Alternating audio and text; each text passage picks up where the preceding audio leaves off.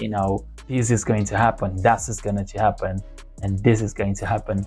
And we basically had a massive argument, and since then we've not been talking to each other very well. So you see, that's how polarized things are getting in Brazil, that even family members are arguing and having arguments.